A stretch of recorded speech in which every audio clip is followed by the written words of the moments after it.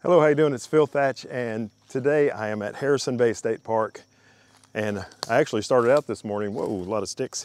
I started out this morning doing a vlogging test with my a6700 and the 11mm f1.8. And while I had that set up on the camera, I thought I would go ahead and introduce this video with that setup. But what I'm gonna do now is I'm gonna look around in these woods and try to find some small things to photograph, hopefully mushrooms, although in all of my walking so far this morning I haven't seen a single one.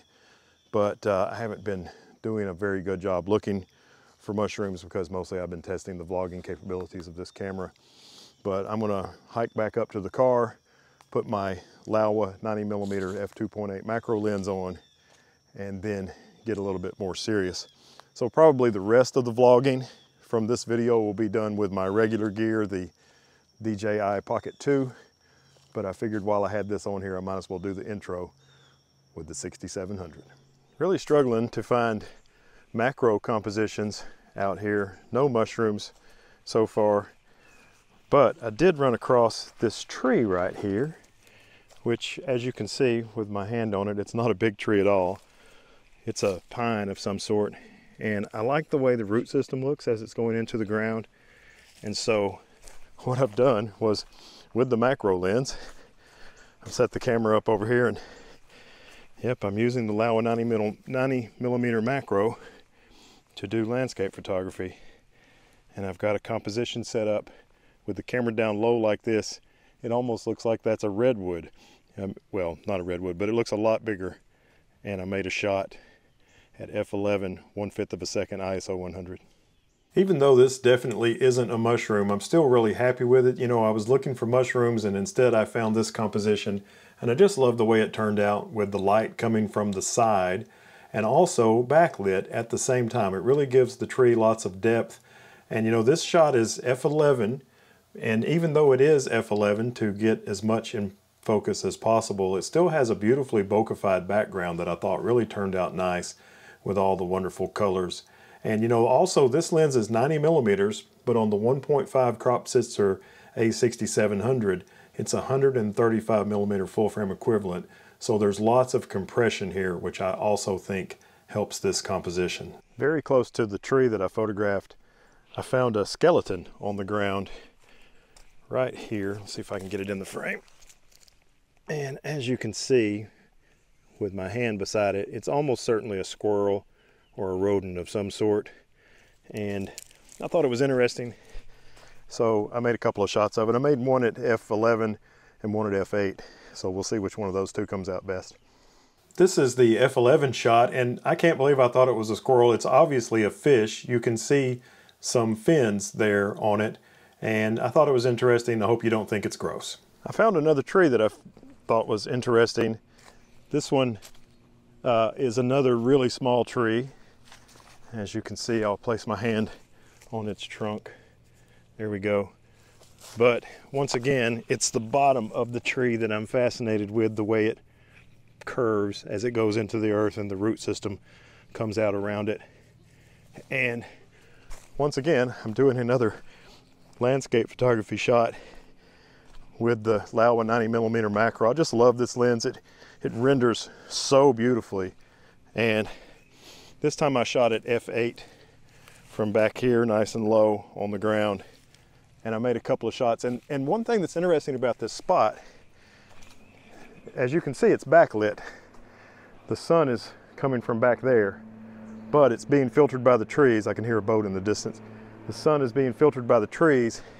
And even though that's very bright and backlit, it makes a beautiful background. But over here, I'm at the edge of this piece of land, and the lake is right there, so there's light coming in this way. So I've got side light on the tree, but I also have beautiful filtered backlight, which I'm struggling to expose perfectly without blinkies. As a matter of fact, on that one I made a couple of different exposures. I sure hope I don't have to blend it. Hopefully I can use just one shot, because whenever you expose your blend, it kind of looks unnatural. So we'll see how that comes out. I was pretty happy with this one as well. The background turned out to be just right, and the tree in the foreground that's the main subject is beautiful. It looks like maybe when it was a sapling, somebody stepped on it, and instead of dying, it just decided it was going to survive, but it survived in a little bit of an unusual look, but I think the unusual look is very interesting. Really, the only thing I don't like about this shot is there's a blade of grass or a twig or something out of focus in the foreground of the tree, which I really wish I had seen that and plucked it out of the way before I made my shot. But otherwise, really happy with this little landscape shot with a macro lens. I found another one. Check this out. I'm right here at the edge of the water, and look at the shore erosion from where boats have gone around here and made big waves. But anyway, here's my camera. And I first saw this tree that's right here, but I couldn't get a good composition of it. And then there's another one that's a lot like that, but much smaller. And look, it's surrounded by little tiny pine trees. Look at this little thing, some sort of cypress in the foreground, but it has beautiful, beautiful side light on it. As you can see, this side's much brighter than this side, which gives the tree some depth. And it's surrounded by this stuff, and it almost, I don't know, we'll have to see in the shot, but it almost looks like this tree that I've actually focused on is huge, and it's surrounded by large trees that are actually tiny in the foreground. And there is some backlit aspect to this as well. So what a crazy day. I came looking for mushrooms to use a macro lens on, and I'm ending up photographing trees with a macro lens, not at macro distance. Of course, this could be done at any focal length. And also I wanted to mention this lens, of course, is completely manual aperture control, no electronic connections to the camera. And I programmed the C1 button here to zoom. You press it once and it zooms in a pretty good bit, and I focus and get my focus point pretty close, and then I press it again and it zooms in a huge amount, and I can get my focus point exact. And I'm using a 2-second timer. Matter of fact, I'll demonstrate making a shot. Camera's gone to sleep, doesn't matter, the lens definitely didn't move. Woke it back up. I'm at 1/13 ISO 100 f11. And there you have it. I don't know if this looks to you like a jumbled mess or if it turned out really cool, but this is my personal favorite of the day. I just love the way this turned out. All the little saplings of whatever they are in the foreground look bigger than they actually are to me, and the tree looks huge to me. And then there's another little bit larger sapling to the left of the main subject tree that I think looks really awesome, and all the colors are nice. I just love the way this turned out. You know, I made 3 or 4 other shots and I just didn't like them, but all the ones I shared with you today, except maybe the fish skeleton, I'm really happy with. Well, today has not gone even remotely close to how I planned it. I mean, the idea of today was to bring the macro lens and bring setups for tripod macro photography and handheld flash macro photography, look for mushrooms, and make super up close or relatively up close. I probably wouldn't use the full 2x of this amazing lens, but just my plan was to make photos of mushrooms. And even though I didn't find any mushrooms at all, the philosophy of my friend David Saylor's, get your camera out and take a picture with it, is what he always says at the end of his videos, and it's a great philosophy, is what's working for me today. Because even though I didn't find what I was planning to find, I ended up finding something that I think I'm going to be pretty happy with when I get back home and look at these photos on the computer.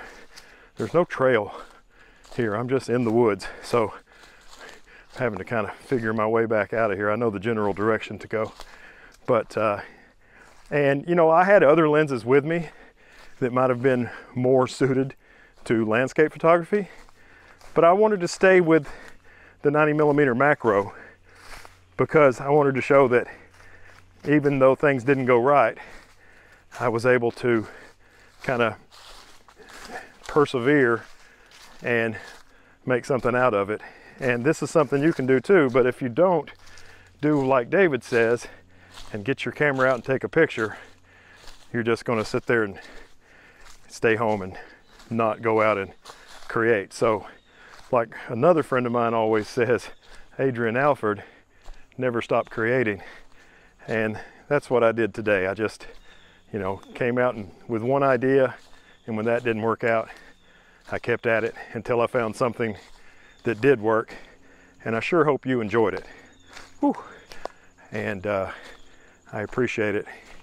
And a thumbs up is appreciated as well. I'd love to hear your comments on whether or not you thought these photos were interesting or silly.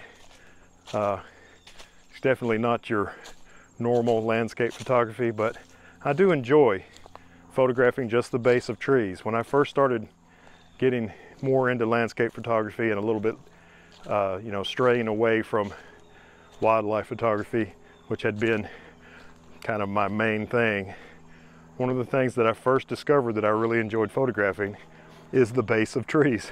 I just love the way they look, and especially when they're side light like we found today. So anyway, thanks a bunch. Subscribe, hit the bell, and I found my way back to the car. And as always, I look forward to seeing you in the next one. Bye-bye.